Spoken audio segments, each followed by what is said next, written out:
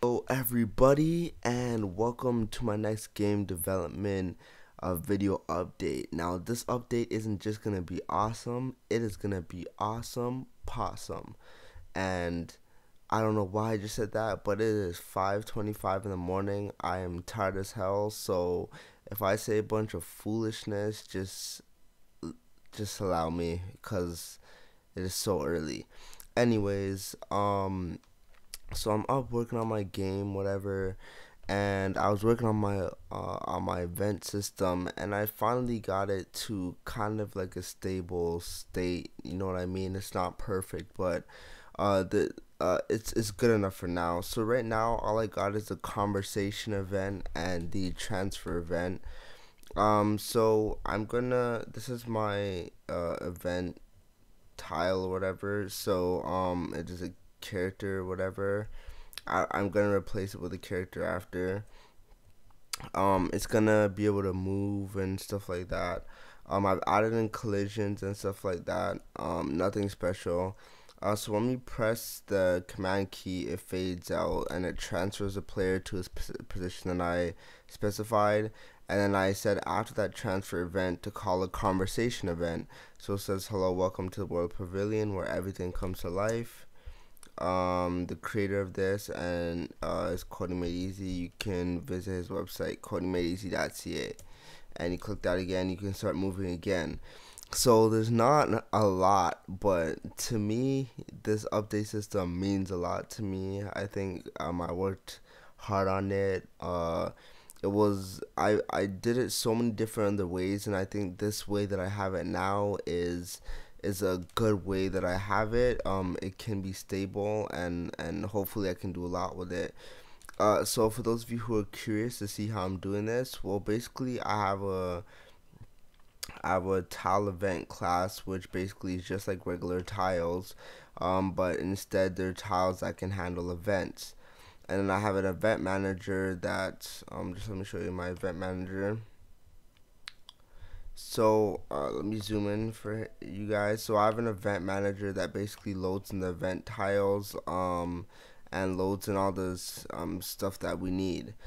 So I have an event list where basically we have the ID of the actual event and what happens. So this one we transfer to this map right here and the position on the map.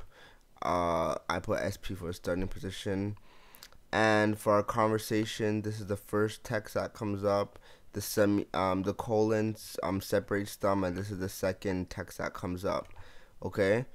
And if we look at my actual map, so in our event listing, we specify what event it is. We specify which image it is, right?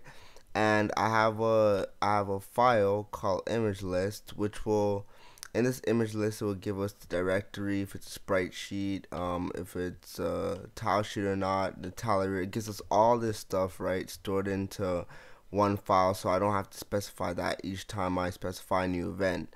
So I have a file that handles that, and then when you trigger the event, it comes to this event list file, gets the events that you want to trigger, then it puts it into an event queue, and the event queue processes each event and does what event is supposed to do, and then it goes back to being able to play the game. So just so you guys can see it again, I guess. So I think it's kind of buggy because I think when you run it for the first time, I'm not sure. Oh, that's weird. I don't know. Sometimes it's a bit buggy. Not really sure. So there are some things that have gone wrong. So I have to work on that. But all in all, it's pretty good. Why change? That's why. I spelled that wrong. Anyways, all in all, everything is going good. In my game development, and for as for tutorials will be coming soon. Will be coming very soon. But yeah, I'll look out for that. But that's it for this game development video. I hope you enjoyed it. I hope you gained something from it. And that's it for now. Don't forget to comment, rate, and subscribe. And if you ever have questions, you can comment below, or you can always post on my website.